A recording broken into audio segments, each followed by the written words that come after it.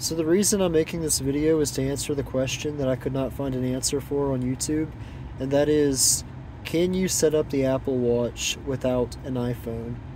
And as we can see, it says bring iPhone near Apple Watch, and maybe if I just hit the information here, set up English, United States, open the Apple Watch app on your iPhone to start pairing.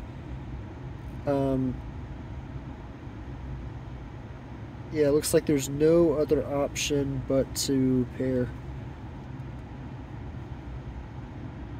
Pressing the side button, pressing the other side button.